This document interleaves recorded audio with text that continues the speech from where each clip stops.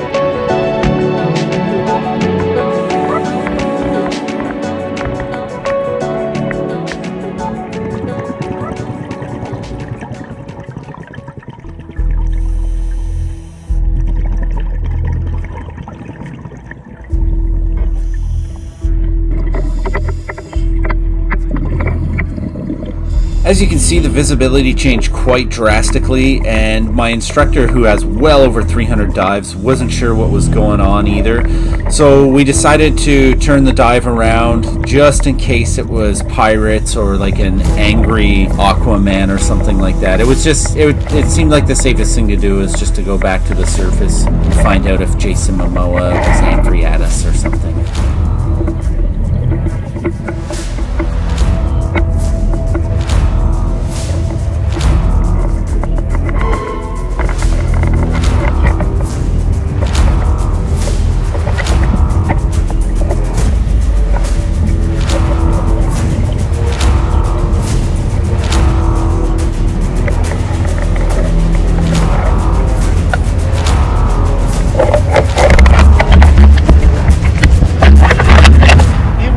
scary. It was scary.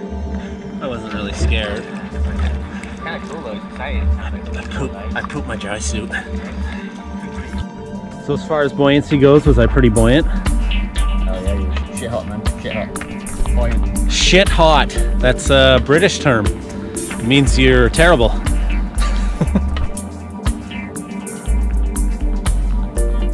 So that was my first attempt at shooting while scuba diving. I'm down here at Ogden Point / Breakwater, and what I showed you in that dive is like very, very minimal. It was like the first beginning part of this wall. Breakwater is this cool little pier that comes out here. But anyways, I do plan on shooting a lot more diving videos. I'm gonna take you to Breakwater and take you all around Victoria and wherever else the currents take me. That's so cheesy and stupid, but I am gonna do that. So if this is something that you think you would like to see, then I highly suggest that you subscribe, and well, I'll see you later.